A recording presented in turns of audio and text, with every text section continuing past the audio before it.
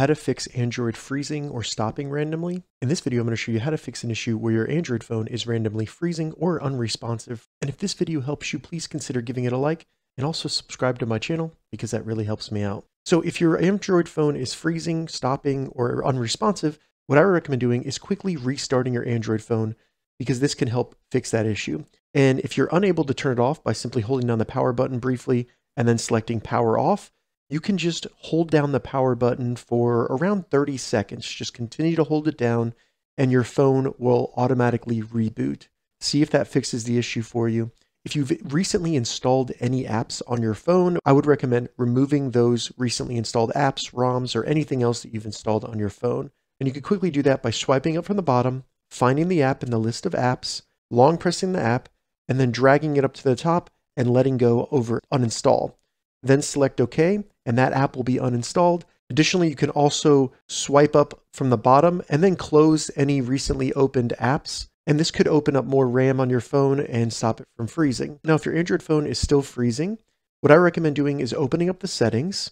And the first thing we're going to do is make sure that there's no updates available for our Android phone. So to do that, once in the settings, scroll all the way down to the bottom, select System. Once you're in System, scroll down and you'll see Software Update, select that.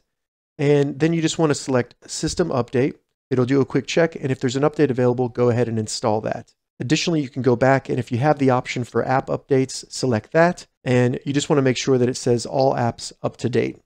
So if you've done that, and you're still getting your Android phone freezing or stopping randomly, what I would recommend doing is doing a factory reset of your Android phone. Now keep in mind, this will delete everything on your Android phone, but if you have it backed up to Google, then it should reinstall everything and you should be fine.